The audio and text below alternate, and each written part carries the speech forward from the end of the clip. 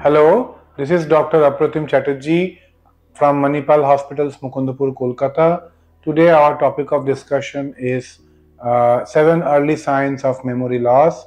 This is in purview of the upcoming World Dementia Day on the 21st of September, where the theme this year is Know Your Dementia, No Alzheimer's.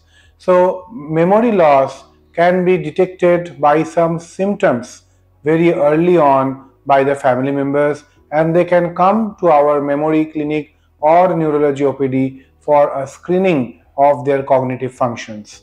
Well, memory doesn't only affect the studies or job, it also affects your daily living. So a person having difficulty in doing his accustomed activities, for example, if you are accustomed in dialing some numbers, suddenly you do not know how to dial the numbers and you keep on asking repeatedly the same question, that may be an early sign.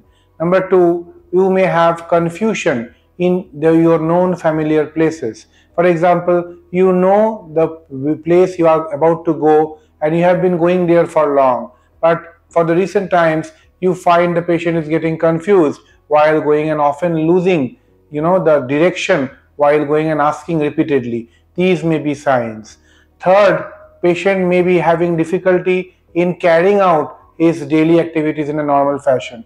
For example, the way he has his meals or the way he holds a particular subject or a particular object, he may have difficulty in doing the same thing over and over again, and he keeps on asking, how do I do this, how to do this. These may sound unfamiliar to you and you may think that this may be an early sign. Fourth, you may have difficulty in your complex activities. For example, a patient who has been well accustomed in his activities in office, suddenly you are getting complaint from his office that he is failing in his job repeatedly and making multiple mistakes. Fifth, he may have a difficulty in calculation. For example, he may have trouble in calculating the amount of money while lending money to the common places like shopkeepers or during marketing or etc. Even small amount of money may be difficult.